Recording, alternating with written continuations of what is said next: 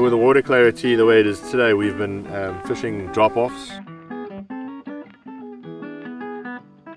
swinging big flies, weighted flies, streamers off of the drop-offs into the deep channels.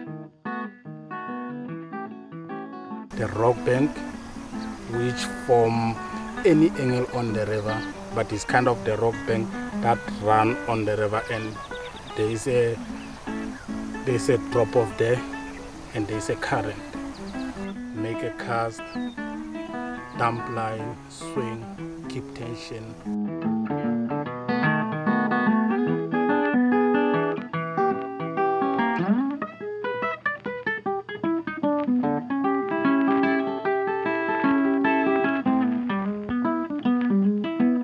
We've also been swinging some flies underneath the overgrowth and trying to pick up there as they drop into the deeper pools. We've been fishing with crabs and strike indicators, drifting them down the edges as well.